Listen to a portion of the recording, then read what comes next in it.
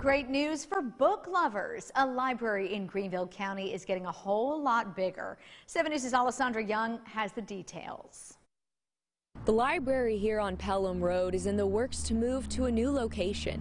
People I spoke with say this means there'll be more room to read, use computers, and to even park. A library is a wonderful thing in the community.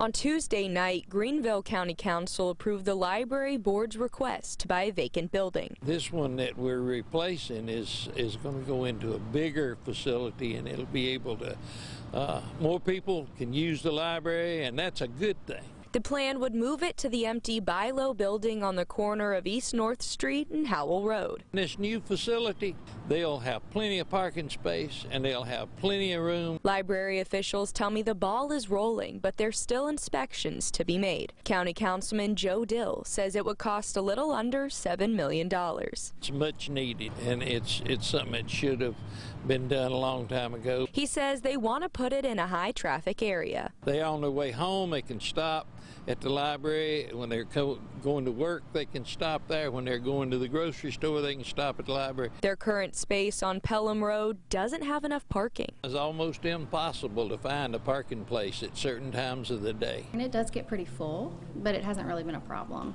Whitney Williams says her kids love to check out new books to read. We're probably here, I would say, if not once a week, then every other week. Yeah, so my oldest will get like 6 books at a time, and by the end of the week she's ready to come back. And her family's excited about the possibility of a new location. I mean, it would be great. We use the library for a ton of things, so we'd definitely be excited about that. It's like every time we come we find something else we can use the library for. With even more room for her kids to read, study, and play. Dill says the timeline would be to get through this due diligence phase, then go on to the design and building phases. In Greenville County, Alessandra Young, 7 News. And Dill says the library on Pelham Road is the oldest facility in the county.